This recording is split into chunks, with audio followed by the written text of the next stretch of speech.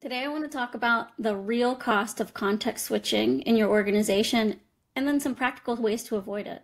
Hi, I'm Susannah Parnin-Mitchell, Vice President of Operations at Ascendle. Context switching, even when planned, can have a huge drain on productivity. There have been studies out for about 30 years that say if a developer is working on two areas of focus at the same time, they'll lose about 20% of their productivity just switching from one task to the other. So to put this in numbers, imagine you're paying a developer $150,000 a year.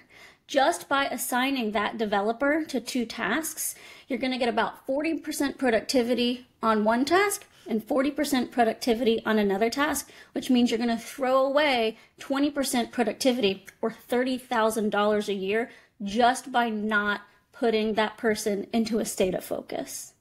There is some other research that's data-driven that says that this impact might not be quite as high as 20%. That predominant thinking is more that a developer working across 2 to 3 different tasks might only lose about 17% productivity, but that's still a big impact on your wallet. So the number one question to start thinking about right now is how much context switching are my team members having to do? This might not be really obvious in your data. Might be things that are creeping in to the work that they have planned, like escalations or quick asks from somebody outside the team. Getting to this data, though, is really critical. So if you can't just ask your system data to show you where the context switching is happening, then ask your people. So how do you address this? Well, at the core, design your teams around the work that you need to accomplish. So first, probably the simplest answer is to create separate teams around the independent initiatives. For example, in an organization where you might be maintaining a legacy product and advancing your roadmap to build new, put certain teams on the legacy and certain teams on the new initiative work. Another approach, probably better suited for organizations that don't have a ton of teams, is to time box the work. So time box that legacy maintenance to certain times and dates and allow for periods of focus to reduce the back and forth context switching. But simply dividing your teams amongst the initiatives may not work. There's a risk here that's a little bit more subtle.